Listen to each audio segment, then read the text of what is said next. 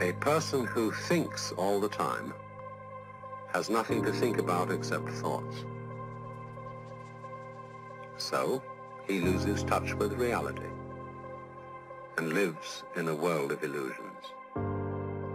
By thoughts, I mean specifically chatter in the skull, perpetual and compulsive repetition of words, of reckoning and calculating. I'm not saying that thinking is bad. Like everything else, it's useful in moderation. A good servant, but a bad master. And all so-called civilized peoples have increasingly become crazy and self-destructive because through excessive thinking they have lost touch with reality. That's to say, we confuse science